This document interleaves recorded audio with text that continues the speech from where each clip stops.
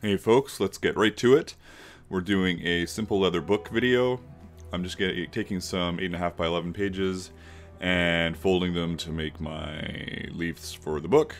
I'm going to do 5 of them, and each one has 5 pages. Then I'm just going to quickly figure out the size of my cover, make my edges straight.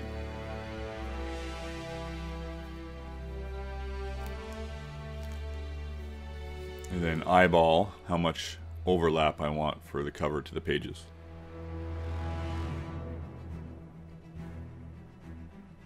Now I'm just giving another quick eyeball for the width of the pages when they're all in the book cover itself. And then I'll square everything up and cut the last 2 sides of my cover out.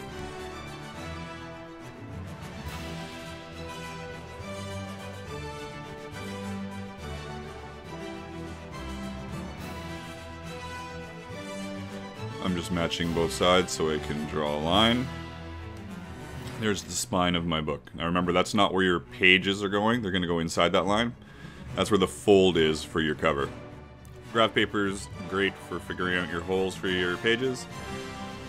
There are 3 stitches that I run through all 5 sets of pages. And so I'm marking 10 holes at the top, 10 holes at the bottom, 10 holes in the middle, and that's where I'll run my stitches. So this is just making our pattern that'll help us put the pattern on the cover and the pattern on the pages. Just punch all your holes, and then what we're going to do is transfer 1 line of those holes to the pages, and then all of those holes to the cover pattern. I use a ruler just to make sure my holes don't waver a little bit. Sometimes you think you're punching in a straight line, and it really isn't at all. So I'm just using one of these rows down the spine, or well, down the center fold of the pages. And we've got them matched up. We throw some holes in them, and we throw some holes in all 5 of them.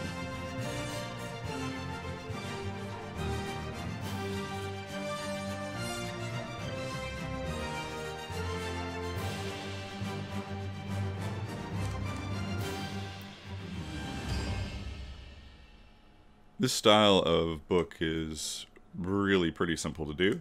I was looking on YouTube, and it seems like there's a lot of more intimidating books at first glance. So I figured if somebody wanted to make a book for the first time, this would be a great way of doing it. It's got minimal tools, and it doesn't seem very intimidating, so. And it looks pretty cool too in the end. Alright, now I'm just eyeballing it because that's what I do. Throwing the holes onto my cover.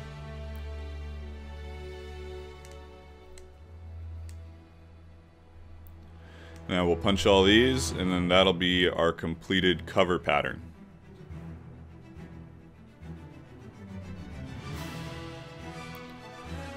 The leather I used here was, I think it was 7-ounce Vegetan. You can use a little thinner if you want.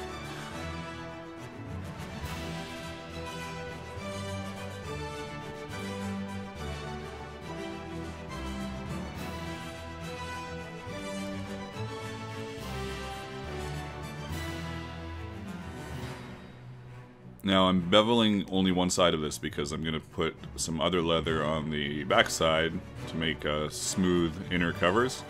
But you don't necessarily have to do that, so if you're not going to do the leather on the inside, then just bevel both sides.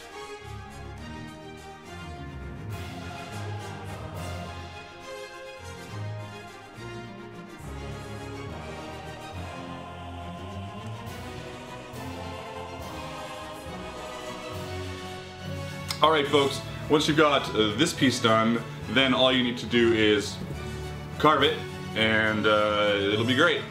This will be in another video. Now I'm setting up my lines for my V-gouge, which is the device that'll cut lines into the cover and make it so the pages, well, the cover folds easier. So I've just copied them from my pattern and draw some lines, and then we'll get the V-gouge to work here. Pretty simple. It's got a groove, it's adjustable. be careful with it. You could just go right through your entire piece of leather and ruin your cover really quickly. So take it easy, feel it out, check it often, and make sure you're not going all the way through. Especially after you've carved it like I've carved it, that would really suck.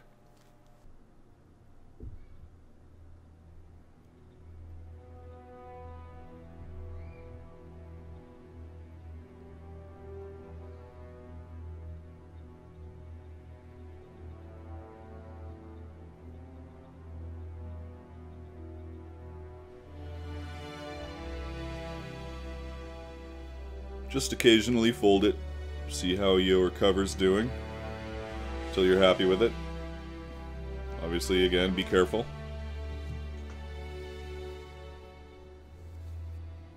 Now I'm prepping my inside cover. I recommend making it bigger than I have here. Make it big enough so that it's got some overlap when you glue it down, and then when you cut it away, it'll be a nice crisp edge instead of trying to guess your way along.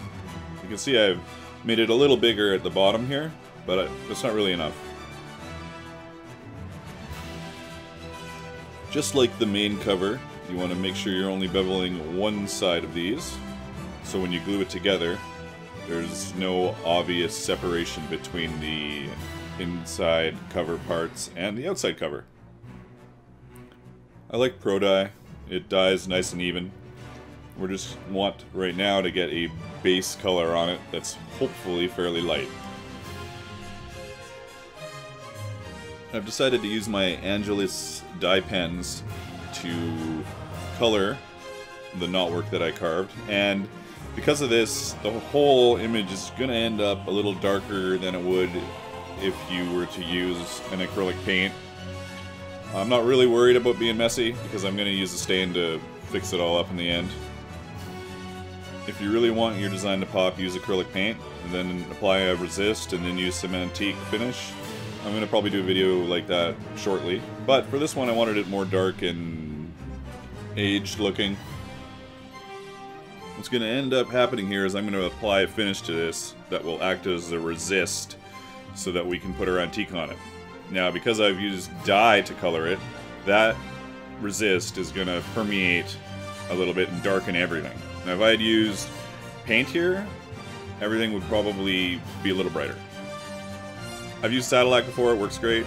I'd never used Angelus matte finish before, so I decided to try it. And it worked out alright.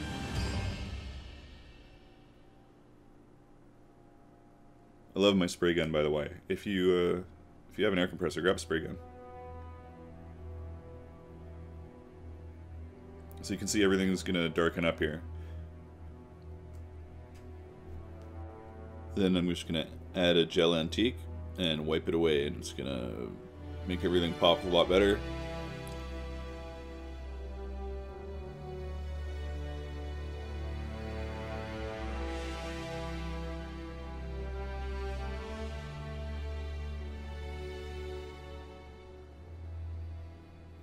I think I would have liked for it to have a little more contrast, but I'm pretty happy with it. Now, just for continuity, we've got to do the same technique to the journal inner cover.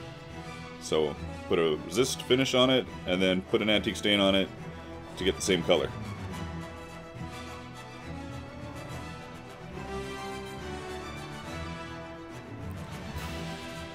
You could apply a finish over this. I never have.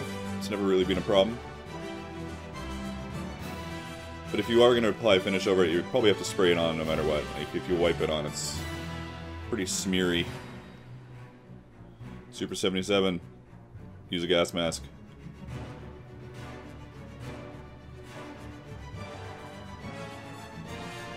This tape was perfect. Fit exactly along. Now remember that you've cut gouges in so your cover folds. When you glue your inner cover on, you can't have it covering that gouge, because when you fold it up, it's going to be on the inside and it'll block it from folding all the way. So make sure it's just a little bit outside that gouge. You'll see where I place it here. So you can still see the gouge. It's the easiest way of describing it. There we go. Flatten it down. Cut away your excess. And then just do a little final hammer to make sure everything's seated pretty good. Quite often I will machine stitch the edges of these books, but I've decided to just see how it'll hold up without stitching it. We also need to hit the edge with some dye again as well. So after we've hammered it down, hit the edge with some dye, we're going to apply some beeswax to the edge of the book and burnish the edge. Oh, and first we gotta wipe away a little excess dye. Yeah. Little beeswax. It'll help smooth out the edge with my burnisher. Now I'm just showing you the burnisher that most people will have, something like this. And you grind away at the edge, and it'll smooth it up with some friction and time. But I prefer just to use this, which is a lot easier.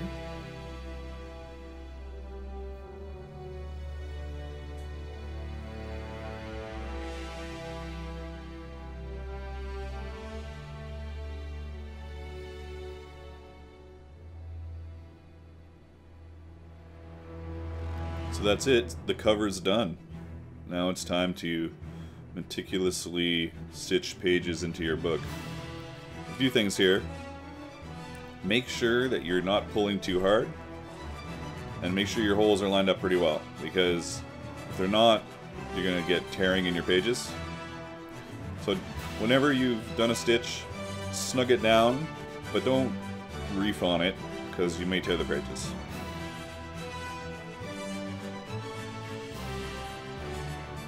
There's a few different patterns you can do to make these fancier, but this one's pretty straightforward. It's just kind of an X pattern when I'm done.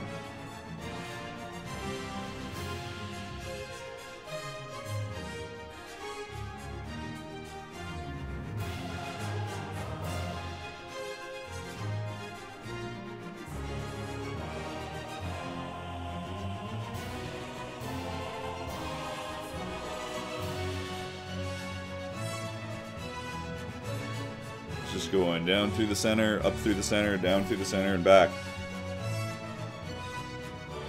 Oh, and the thread I've been using is some wax thread from Tandy. This is some of the lighter wax thread that I've, as far as wax quantity goes, some of the lighter stuff I've used, and I like it more than the heavily waxed thread. I'm not sure how to describe which thread it is, though. It's been sitting in my box for a while. And blunt needles. You don't need to jab through anything.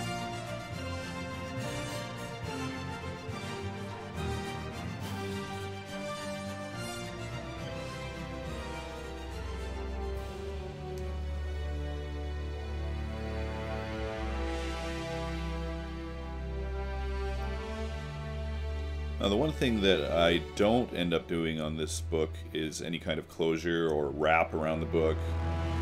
You can experiment with different things. A lot of people will stitch a 1/2 inch, 3/4 inch wide strip of leather into the spine, and then it just wraps around the book and closes it. Sure, there's lots of options you can find with a quick Google search online, but sometimes you don't even need a closure. Definitely, if I had done a wrap on this book, it would certainly cover up the pretty knot work I put on it. So, you gotta make a decision on what's more important to you. Now, since we're working on the pages right now, it's a good time to remind people that you should definitely have clean hands when you do this. Mine are mostly clean here, and I didn't transfer much to the pages.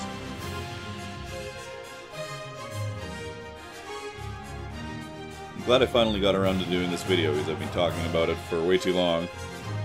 Oh, one more stitch to go through the book.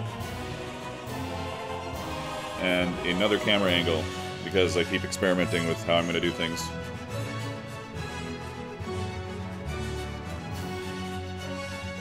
If only I could stitch that fast in real life.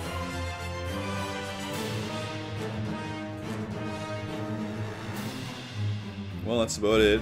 Hopefully I can get more videos out to you guys in the future. I've been slacking a little bit. This book itself I'm going to throw up on my Etsy shop and see if anybody wants to buy it. Thanks for watching.